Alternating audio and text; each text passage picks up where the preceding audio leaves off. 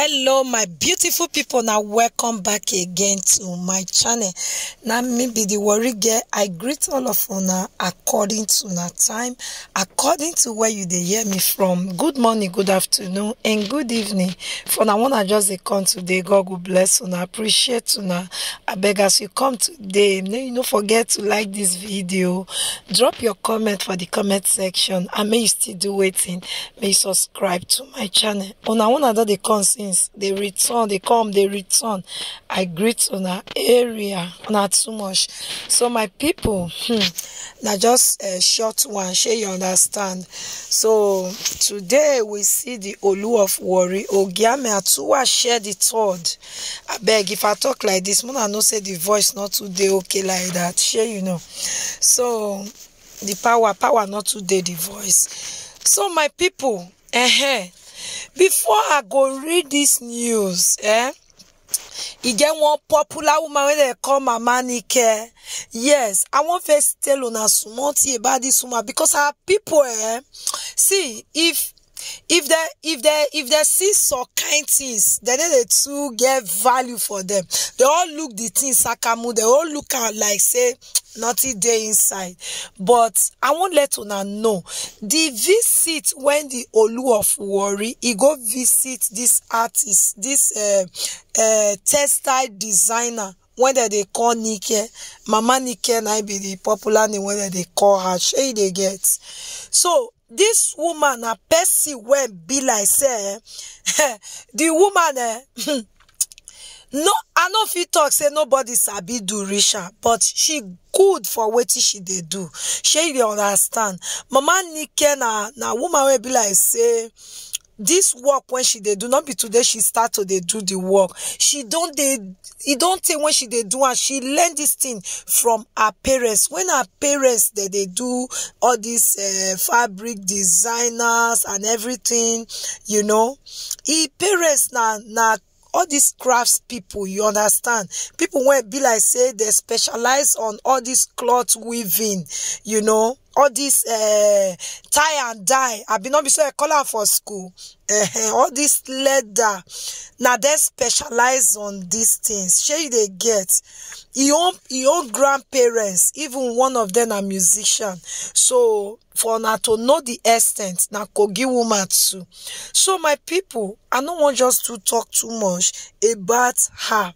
So make her not on the can't go long today again. According to research when I still make about this woman na person when be like say now she be the director and the founder of 4 art center, you know, when they offer free training for over 115 young artists, you know, musician, all this performing arts, you know.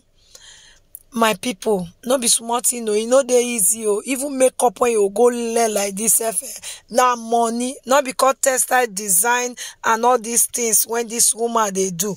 According to people, this woman specialize on her. If you go everywhere, her name they fly everywhere. Shey they get me. So now this person, now the Olu of Warri go meet today. According to the Olu of Warri, His Royal Majesty Ogiame Olu Atuwatse III, she and Her Highness Olori Atuwatse III, they visited the prestigious Nike Art Gallery in Lagos and were hosted to a wonderful reception by an icon of the Nigerian art industry, Mrs. Nike Davis-Okundayo, popularly known as Mama Nike, and her husband, Mr. Okundayo. So Mama Nike, who is known for her very flamboyant headgear style and colorful attires, is one of the Nigeria's foremost practitioners in the tie and dye fabric design industry. She is equally celebrated for her unique sculptures and paintings, which were on display throughout the purpose-built gallery. His Majesty, a femme art aficionado himself, took in the various artworks on display in Mama Nike's famous collection with a quiet and studious appreciation of the efforts, dedication, and inspiration behind each of the wonderfully crafted pieces.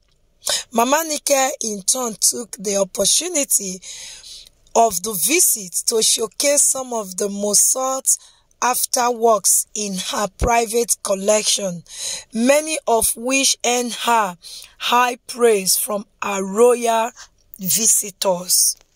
His Royal Majesty, who has made the royal renaissance of the Warri Kingdom a cardinal cornerstone of his royal agenda, is always eager to engage with custodians of our national heritage from all across Nigeria in a bid to advance mutually beneficial opportunities for learning and cultural exchange. So my people, before I go say I no read that way, una hear wetin I talk. So according to the Olu of Warri, he just talk small thing about this woman. So the most important thing be say, you know, say when person travel, it not just a travel. Anybody when be like say yeah correct, no, you just say I won't carry my money, I just want work, I just go here. No.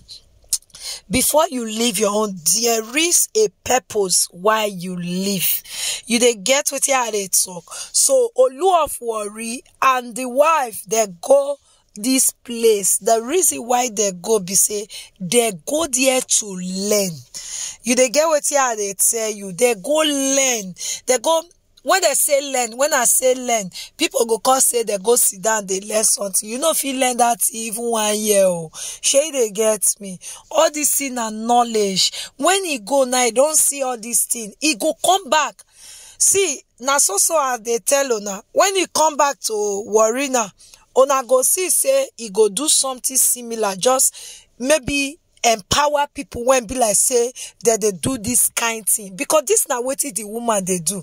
The woman not only raise herself, she raise other people. She don't train more than 7,000 people. This woman, they travel to Germany, to different parts of the world. You understand? So now so it just be. So all these things now a way to empower people when be like say that they inside the line of all this design.